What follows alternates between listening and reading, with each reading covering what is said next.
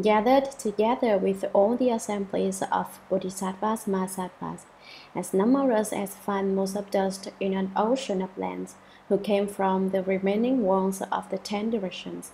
They all came to the Saha world to hear Shakyamuni Buddha teach the Flower Adornment Sutra, and to hear Universal Worthy Bodhisattva speak the chapter on the conduct of and vows of Universal Worthy.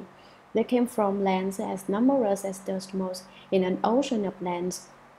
Their numbers were inexpressible and incalculable. All Bodhisattvas, Mahasattvas are very many great Bodhisattvas. They were headed by the great wise Shariputra, Mahamaugalyayana, and others. They were both Mahamaugalyayana and the one of great wisdom, Shariputra. Shariputra was foremost in wisdom. How do we know this? When Shariputra was in his mother's womb, his mother was able to defeat her brother in debate, even though before she was with tried, she could not defeat him. Her brother had defeated her in debate every time. But when Shariputra's mother became pregnant with Shariputra, she never lost a debate with her brother. She always won. Her brother knew that the child in her womb was certainly exceptional, and he said, "He certainly has much wisdom to help you win in debate. You were never so smart before, so it's certain that you have a very wise child in your womb." From the day of this realization, he reflected that if his sister had a child, he would be an uncle. An uncle defeated in debate by his nephew would lose a lot of face. Therefore, he decided that he must travel about and study the tenets of all the philosophies and religions of his time, so that he could have a proper relationship with his nephew. How diligently did he study? He did not cut his hair or shave his beard. In fact, he did not even have time to cut his fingernails. It was not that he did not want to cut his hair or shave or cut his nails, but rather that he did not have time to cut them. He was constantly studying the tenets of externalist paths. His fingernails grew so long that they grew in cones, and everyone called him Long Fingernails. One with long fingernails who cultivated pure practices. He was so busy, he did not have time to cut his fingernails. Do you not think that his motivation was great?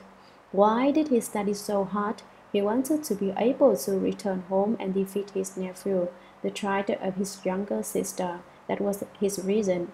After he studied for a few decades, he returned home and told his teacher that he wanted to debate her son. When he learned that his sister did not have her child with her, he asked, "Where is your son?" She replied, "He has already left the home life with Shakyamuni Buddha."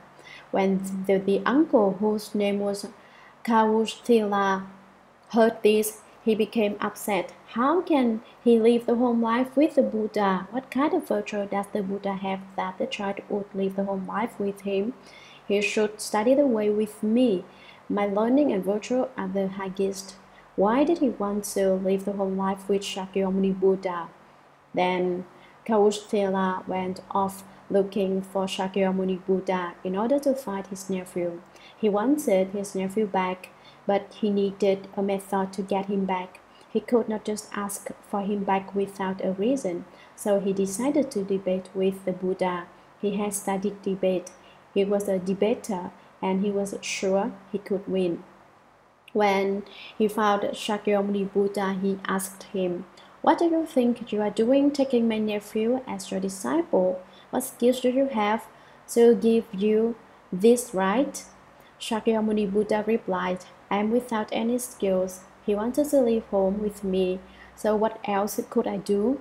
The uncle said, "Well, then I'll debate with you. Let's choose a topic." Shakyamuni Buddha replied, "What shall we debate? You go ahead and begin."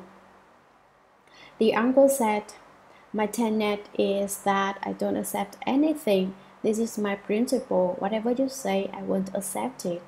Shakyamuni Buddha then responded, your tenet is that you don't accept anything. Well then, do you or do you not accept your view that you don't accept anything? Kaustila thought, if I accept this view, I will contradict my original tenet, because I said that I don't accept anything. But if I do not accept this statement, I will have set up a contradiction in the logic of my tenet.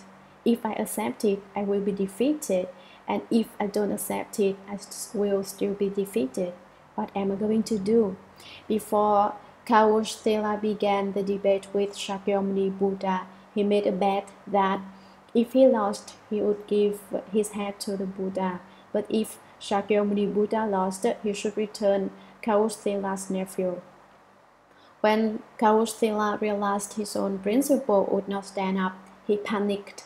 He turned around and ran. He ran for almost 2 hours. How far can you run in 2 hours? Not too far. Finally, he thought, I'm a Brahmin.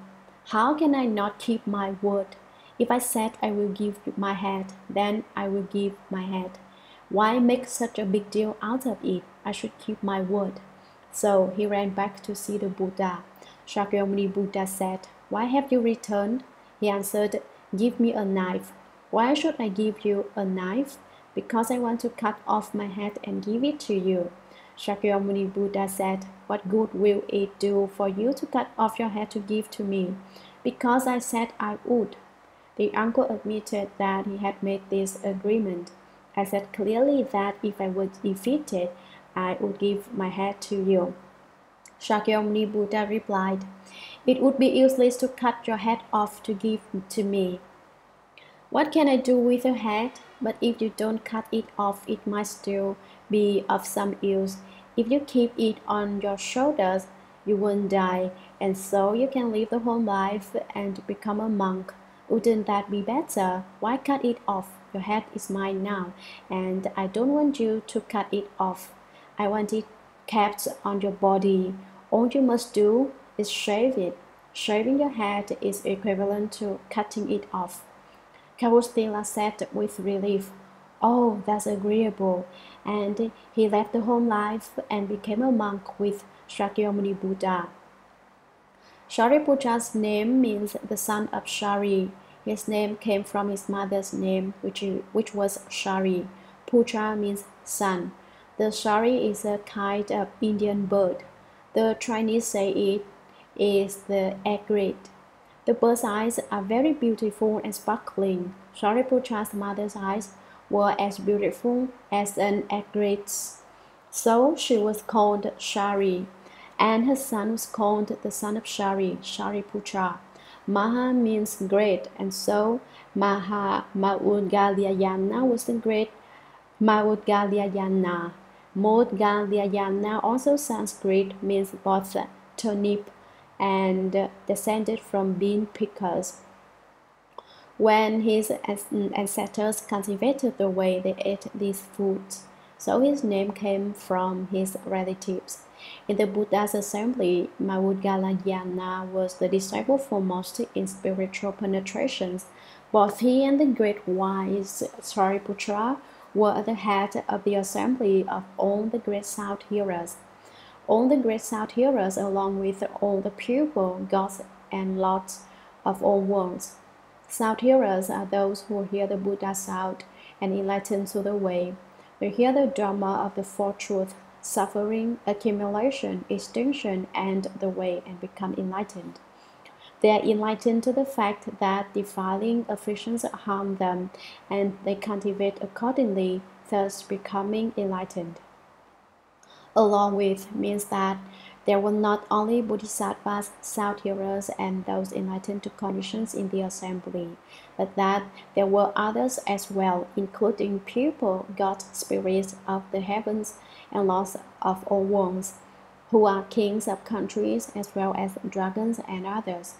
There are many kinds of dragons. Dragons were people who, when they cultivated, wished for quick attainment, but neglected the precepts. so they became dragons. Such people can recite all kinds of mantras, recite sutras, meditate, and can quickly learn any Dharma law, but they do not hold the precepts. They do not hold the precept against killing. They do not hold the precept against stealing. They do not hold the precept against sexual misconduct.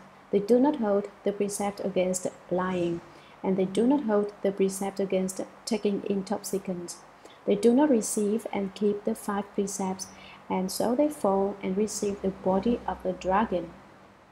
What is more, dragons are angry. Their anger are very great. Why is it that most of them become dragons? Just because of their anger. Those who study the Buddha Dharma should not be lazy. In monasteries, the wooden boards are heated at 3:30 in the morning. A wooden mallet is used to strike a wooden board, which produces a sharp sound. When the people hear this, they should all get up. Then the drum is beaten. If you stay in bed, when you hear the drum being beaten, you might become a dragon in the future. People who do not honor the rules of a monastery can become dragons. If your behavior is a little worse, you can become a snake. So do not think that being a little lazy is acceptable. If you do not get up in the morning, then when you hear the drum, you can become a snake. And if you do not rest when you hear the evening bell, you may also suffer a bad retribution. Dragons become dragons because they do not follow rules. What are dragons? Worms. Dragons are big worms that eat fish and that are beaten by other creatures. I'll tell you about this later. There are many kinds of yakshas: flying yakshas, heavenly yakshas, earthbound traveling yakshas, and water-going yakshas. Yakshas and dragons are among the ghosts and spirits of the 8 divisions. Yaksha in Sanskrit, it means speedy ghost. Yakshas travel very fast. They are fearsome. One yaksha may have 10 heads, or 10 yakshas might share one head. Is this not strange? One yaksha may have 10 legs, or 10 yakshas might share one leg. That's how weird they are. They may have 3 or 5 legs. Their form is not fixed.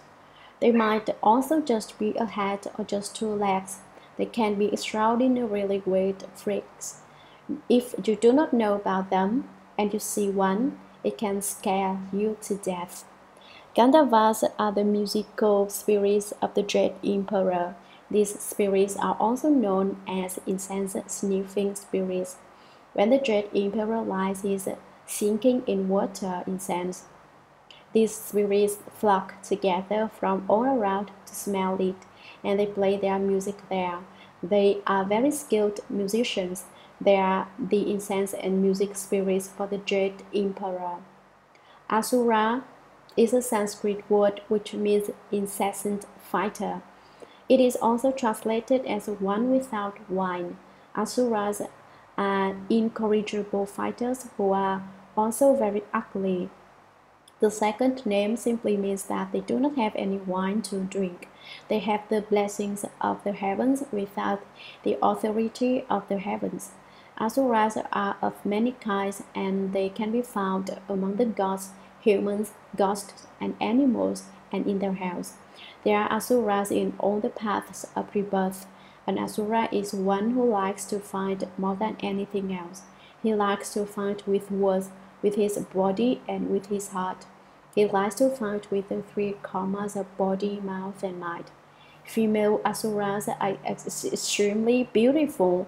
Not only do men fall in love with them, but when the Dread Emperor himself saw a female asura, he became desirous of her. The Dread Emperor does have some samadhi power, but when he saw the asura woman, whose name was Shakra, he lost it all, to the point that he decided to ask the Asura king if he could marry her. The Asura king approved of the Dread Emperor's request and gave his daughter to him in marriage. The Dread Emperor was delighted to have such a beautifully heavenly maiden, and so he invited the Asura king for a feast. To show the utmost of respect, he used his heavenly armies to welcome the Asura king. On the day of the feast, the heavenly armies all turned out in full regalia to greet him. The Asura king was very mistrustful and liked to fight.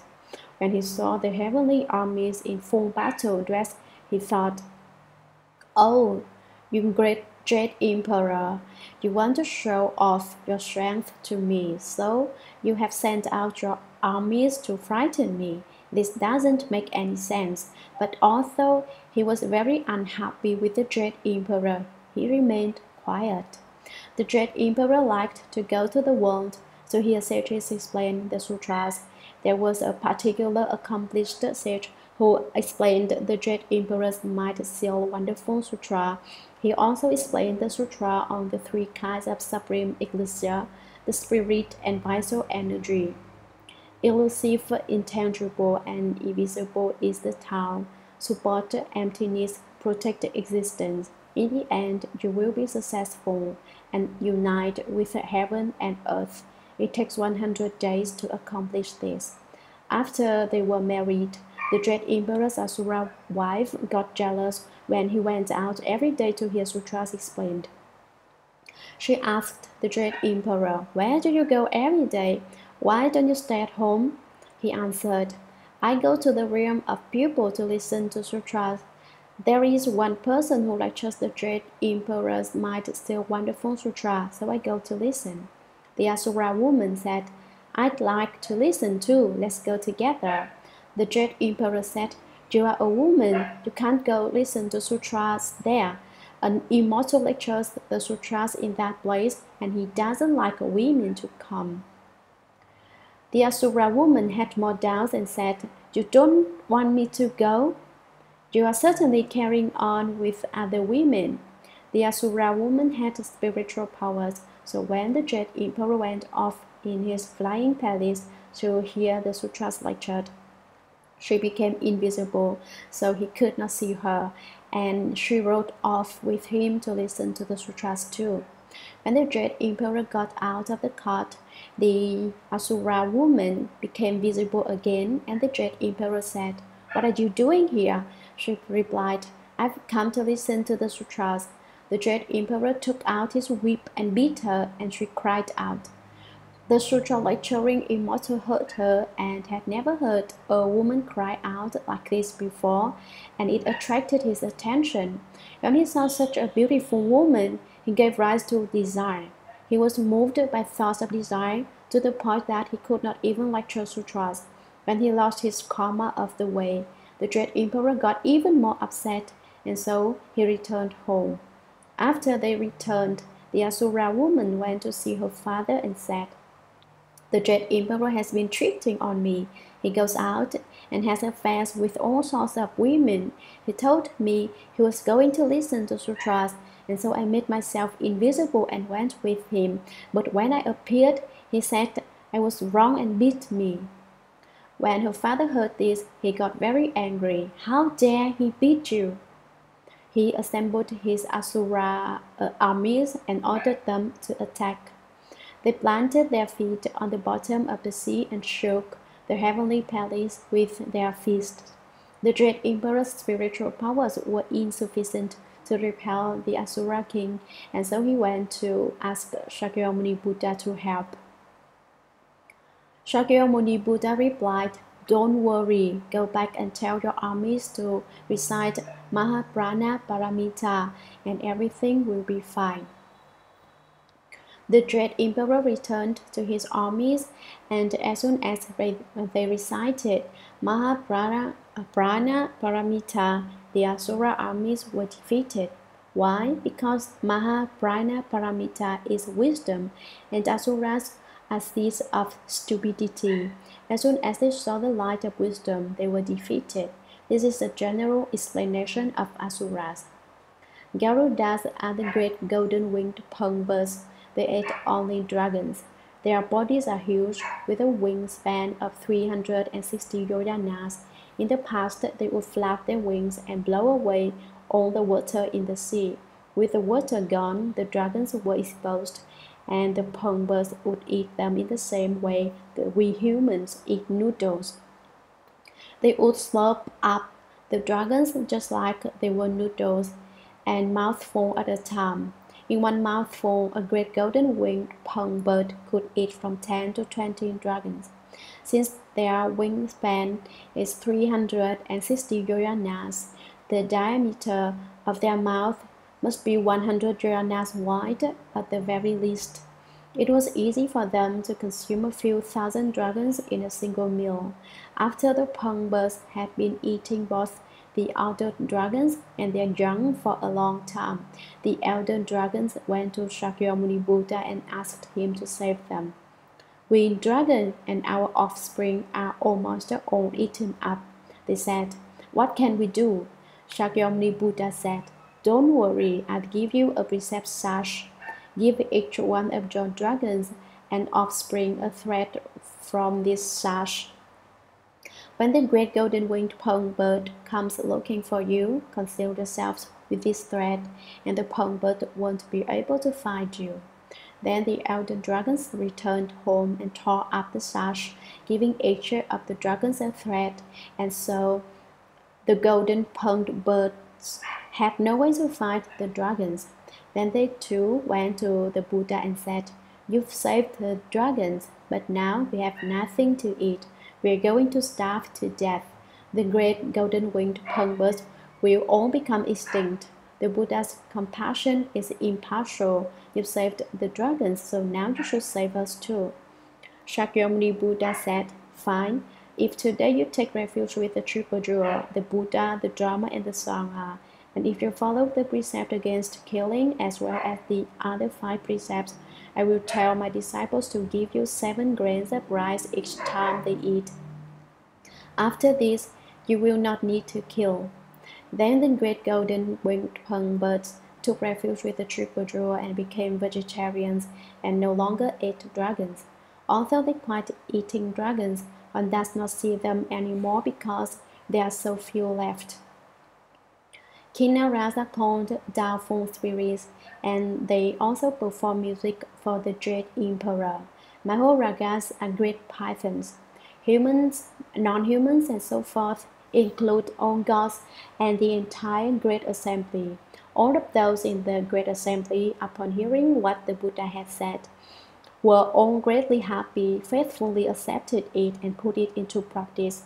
They were all especially happy and believed in this inconceivable Dharma door.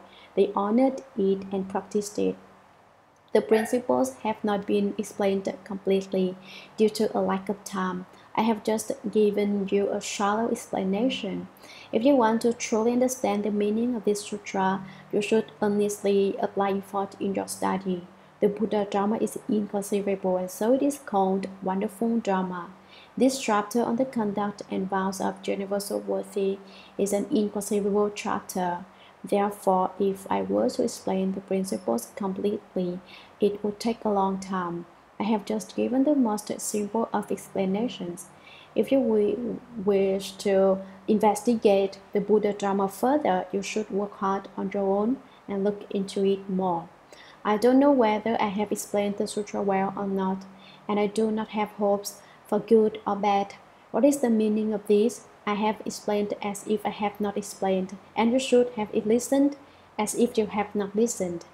To be without listening and without explaining is the true wonderful Dharma. But if you truly want to reach the point where it is unnecessary to explain and unnecessary to listen, you must understand this wonderful Dharma. Then you will not have wasted your time studying this sutra. What is the state of not having wasted your time? Eating is still eating, wearing clothes is still wearing clothes, and sleeping is still sleeping.